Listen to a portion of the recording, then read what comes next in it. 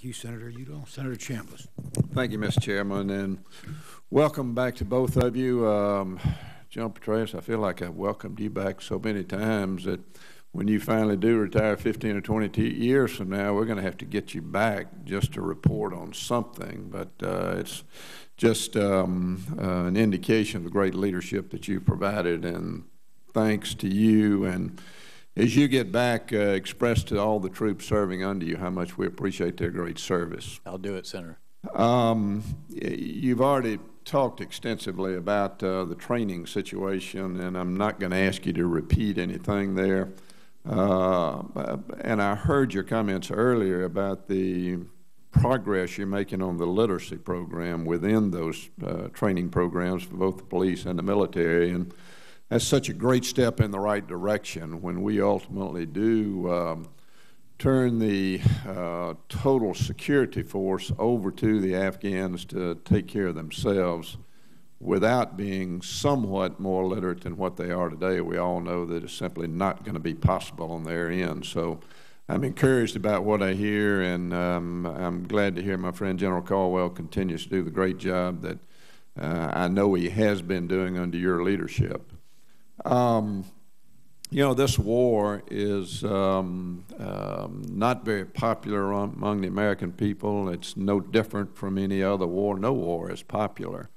But it has been absolutely necessary from the standpoint of ridding the world of terrorists and bringing Afghanistan to a point to where it cannot be used as a safe haven for terrorists. But as we look back today, after spending almost a decade in that part of the world, we see a government that is rampant with corruption. The stability of the leadership is questionable. There's arguing back and forth among the parliaments there now, and they're not even able to elect a speaker of their parliament.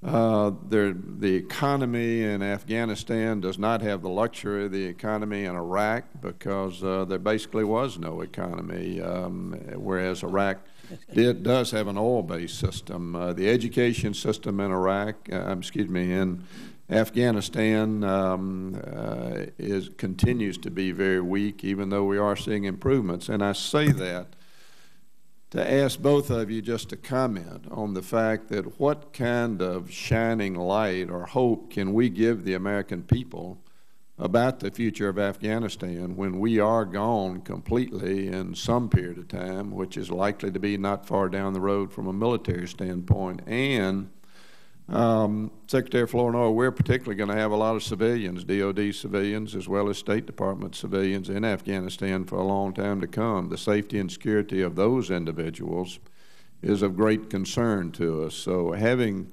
given that glowing outlook on what I see happening in Afghanistan right now, I'd ask for both of you to comment as to where we go in the future. First of all, Senator, if I could, I'd like to go back to September 2005, and I was coming home from a second tour in Iraq. It was 15.5 months as standing up the train and equip program. And Secretary Rumsfeld asked me to detour and come home through Afghanistan to look at the train and equip mission there and really at the situation more broadly. At that time, levels of violence in Afghanistan were very, very low. It was described as the, quote, war that we were winning and so forth. The truth is that I came back after looking at it because of the various challenges. You could just feel how difficult various aspects of this were, and you could also sense that the Taliban was beginning its comeback. I went back and reported, in addition to various observations on the train and equip program, that I thought that this would be the longest campaign in the long war. Now, that didn't elicit wild applause in the third floor of the Pentagon, as you might imagine. It was a pretty sobering assessment, but it is something that I stand by. And the reason is because of these various challenges that accrued over 30 years of war in a country that was, when those wars began, among the 3 poorest in the world. So there's no question about the difficulty of this endeavor. And I think it is understandable, again, that the American people could be frustrated that we've been at this for 10 years and, you know, we haven't won yet. On the other hand, as both the Undersecretary and I mentioned, we hadn't gotten the inputs right until really just in the last 6 months or so.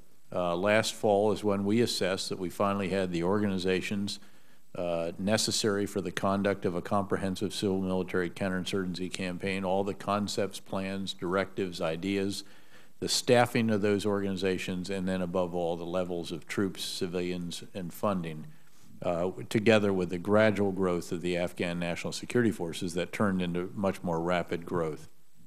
There's no question about the challenges. Again, whether it is in illiteracy, lack of human capital, human capacity, governance capacity, and the rest, but I would submit that there's no question about the progress in these areas. Let me just give you one really important metric. Under the Taliban, there were less than 1 million Afghan children in school. This coming academic year, the Minister of Education projects that there will be 8.2 million in school, and the growth from last year to this year will be the largest of any year since liberation from Taliban rule in late 2001. The fact is that there's been progress in every component of the comprehensive campaign, but the fact is also every component has been very, very challenging and very difficult. And by the way, they have elected a speaker, I'm happy to report, and they're actually now selecting committee members, and they're reasonably along in that process with their parliament. Certainly, democracy in Afghanistan at times can be noisy, if you will, but I think that's probably true of some other countries on occasion as well. I would just add to that, that as we think about the future and how this partnership will go forward, I think there's tremendous strength derived from the fact that we really do share the same goals. Fundamentally, the core goals are very strongly held by both the United States and Afghanistan.